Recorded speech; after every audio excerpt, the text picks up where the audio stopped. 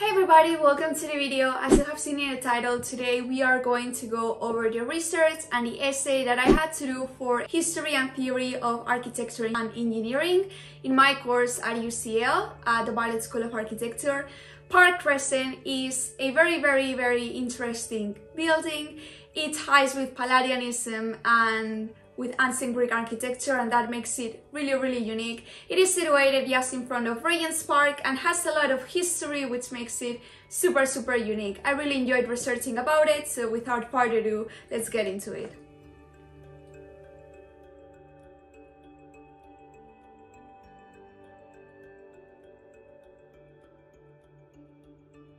Along with the Napoleonic Wars, which lasted until Waterloo's victory in 1815, and the Peninsular War terminating in 1814, the beginning of the decade was marked by a serious financial crisis. The British government did not prioritize the construction sector. Its spending on architecture, therefore, was eliminated, along with high taxes and shortages on imported building materials such as timber. This is why there was a high demand for housing due to the decreased level of building, which made decisive the financial boom that encompassed this Regency style. This resulted in a period focusing not just on the elegance of architecture, but in that of clothing and interior design, among other forms of art. In 1811, Prince George was made Prince Regent and acting head of state. He wanted his own summer place and commissioned John Nash to create a master plan for a royal palace, surrounded by parkland that would provide a circus of grand townhouses and palatial homes for the friends and family of the regent. At a young age, John Nash was articled to Sir Robert Taylor, a very important architect who served as sheriff of the City of London and left most of his considerable fortune for the teaching of modern languages at Oxford. He was inspired by Palladianism, and therefore John Nash was influenced by this Italian school point of departure. In his book John Nash, Architect to King George IV, John Summerson describes Nash's time with Taylor as a good start in architecture, but architecture, now and all through his life, was for him only part of a much bigger, more ambitious, and more regretting field of action. It was the whole field, not any one part of it, which engaged him. His mind was not formed for concentration on abstract problems of design. Neither architecture alone, nor engineering, nor finance, nor the law would have satisfied him, though he might have succeeded in all of them.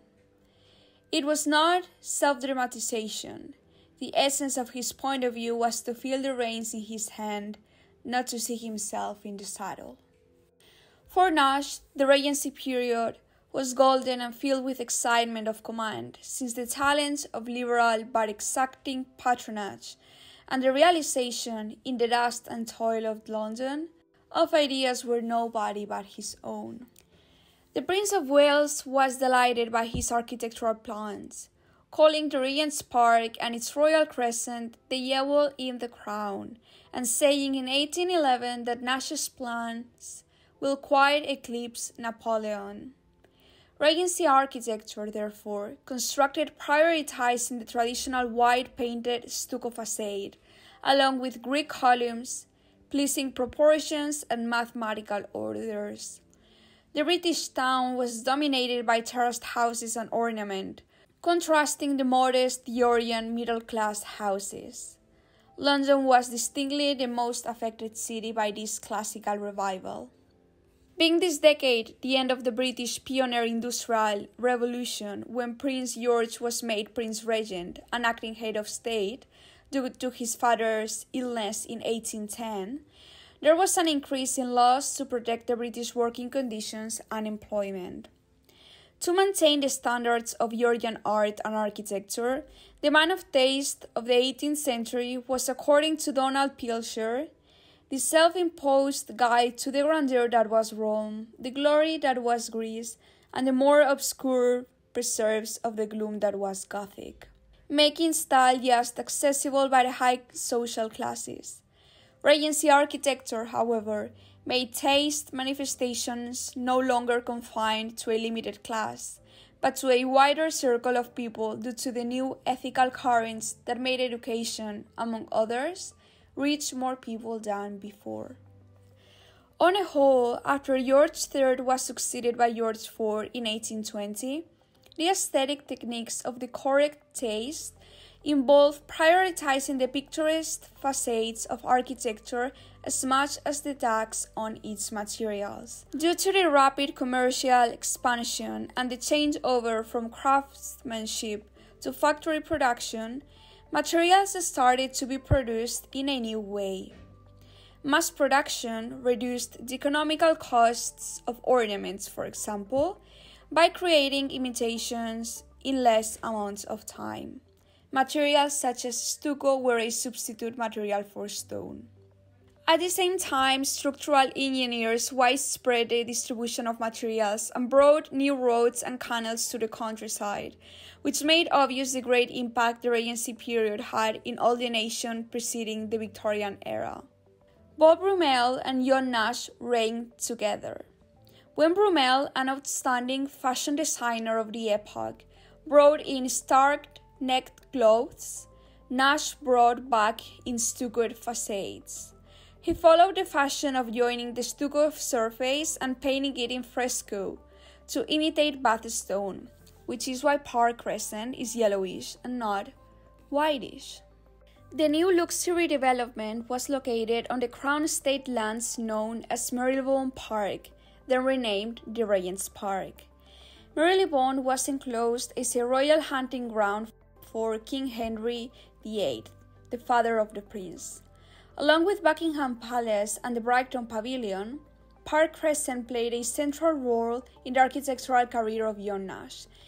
If it had been completed as a circus, it would have been the largest circle of buildings in Europe. In 1793, for the first time, the idea of developing Marylebone as a comprehensive and consistent unit was expressed. The Regency began in the year in which the park returned into the possession of the Crown. George, Prince of Wales, was installed as regent in February 1811. In March, John Nash signed his first plan for the park. Before him, however, Thomas Leverton, the architect of Bedford Square, and John White, the architect of the Duke of Portland, presented their planning ideas for the area. As Donald Pilcher analyzes in his book The Regency Style, while White only used a church as a decorative public building, both Nash and Leverton had more serious attempts at town planning and considered the economic side. A church designed by Mr. White was to stand in the semicircle of ground embraced by the crescent. Nash, influenced by the realm of ancient Greece, changed the church in the circus to the new road, a proposal which was relinquished since it was stipulated that no funerals or tolling bells should sadden the hearts of his tenants. Nash was eventually elected for the project, although he had improperly made the report exclusively his own, ignoring that in official eyes he was in partnership with James Morgan, the engineer of Regent's Canal, as John Summerson noticed in John Nash, architect to King George IV. Nash designed a layout with reconciled approaches to the design of the Regency housing state. Barracks, markets, and other necessary buildings are incorporated in these more comprehensive and natural layouts, which Nash referred to as the attraction of open space, free air, and the scenery of nature, with the means and invitation of exercise on horseback, on foot, and in carriages should, he decided, be preserved or created in Marylebone Park as allurements and motifs for the wealthy part of the public to establish themselves there. Nash stated that wealthy landowners preferred living near an open space, even if it was dusty and noisy, to live in quiet and unpolluted streets in the constructed part of the town.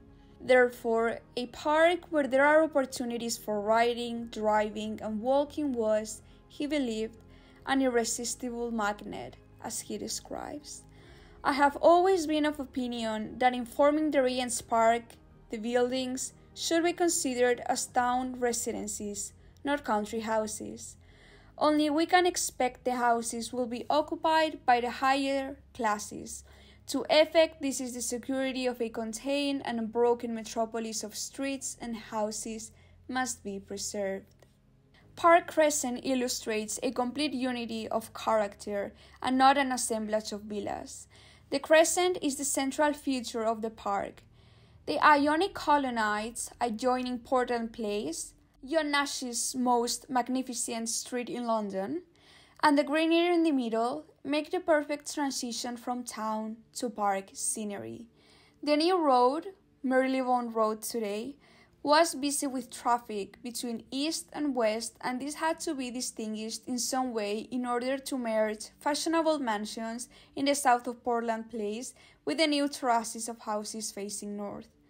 Street lighting had to be considered, as well as stands for hackney coaches, stations for watchmen, patrols, firemen, and fire engines.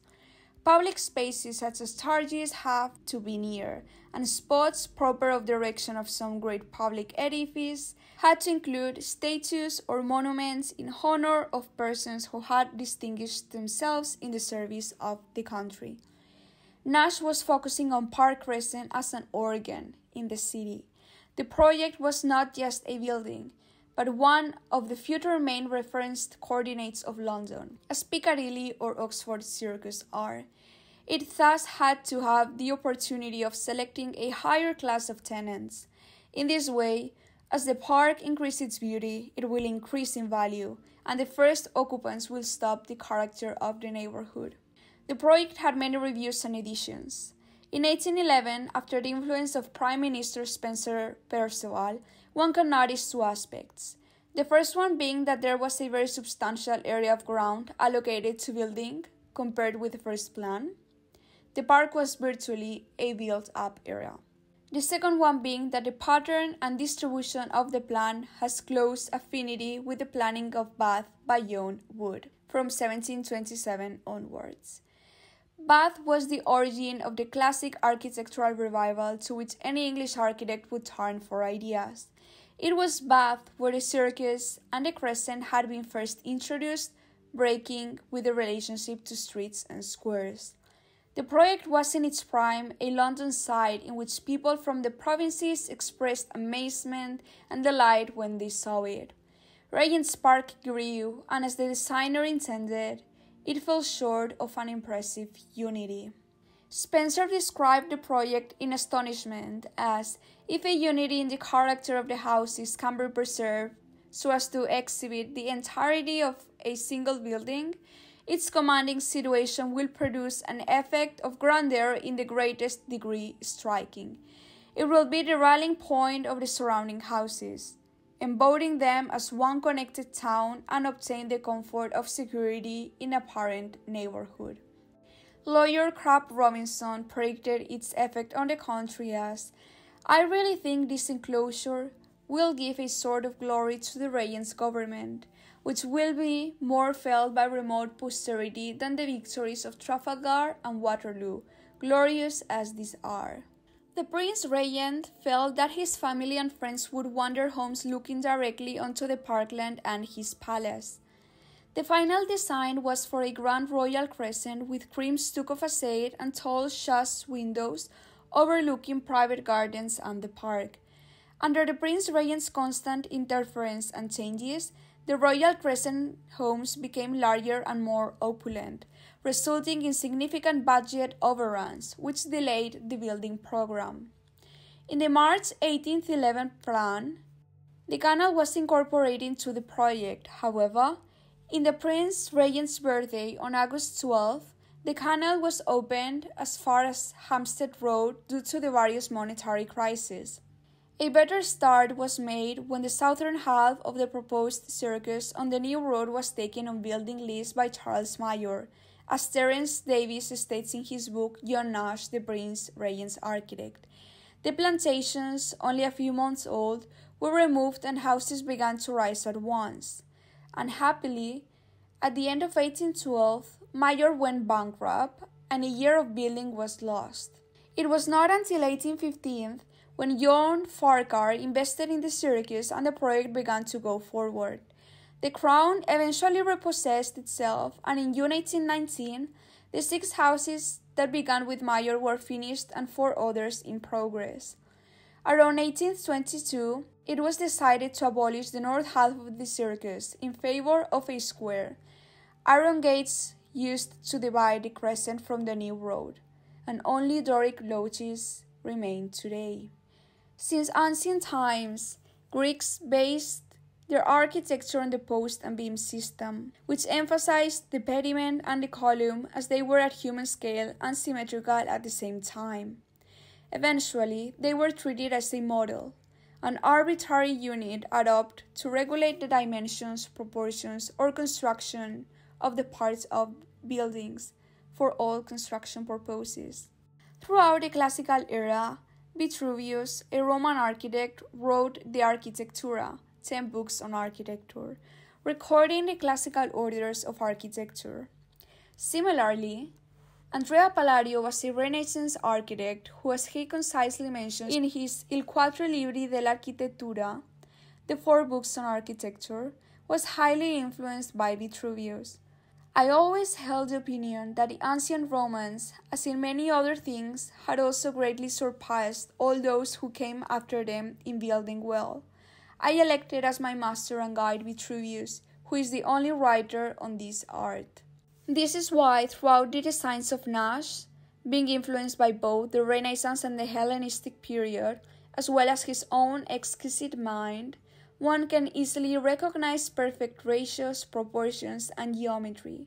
Park Crescent was mathematically designed to comply perfect patterns and dimensions. In essence, is the golden ratio the emblem that the building manifests the most? Even though the whole building design is composed by a pair of crescents, the elevation itself is composed by perpendicular and linear patterns, governed by an algebraic layout. Each terraced building component is constituted by 15 windows, 3 in each of its floors, matching as well the presence of the golden ratio proportions. The Ionic simple theme of the design studied in the essay embodies porches resting in standing free columns. The same orders are applied throughout the project. The great curved colonnades support a wide balustrade balcony, which at the first floor is supported by an arcade framed by arched windows, the only decorative feature in the plain facades, which follow the same aesthetic in the second floor. The houses at the ends of each quadrant have pediments flanked by Greek antifaxae. The interiors of the houses were planned on traditional 18th century lines, as well as the successive villas and terraces in the park.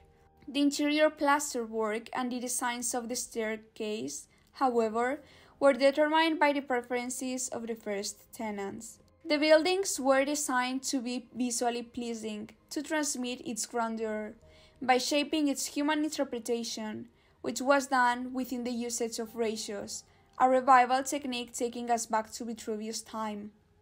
Greek architecture, with its elaborate systems of optical corrections, was already ultimately refined for the pleasure of the eye. Architecture is a subject that reinvents itself within its evolution process. It forms part of society and its cultures, and therefore its role gets shaped within the changes of said human society. When human ideals and perceptions change influenced by a movement through time, it is the role of architects, then, to carry out the influence and reinvent the architecture of their age. This rebirth, however, seems to start from the same point always, ancient Greece. To the glory that was Greece, and the grandeur that was Rome. I hope you guys enjoyed the video. I hope you learned something new. Thank you so much for watching, and see you in the next video. Bye!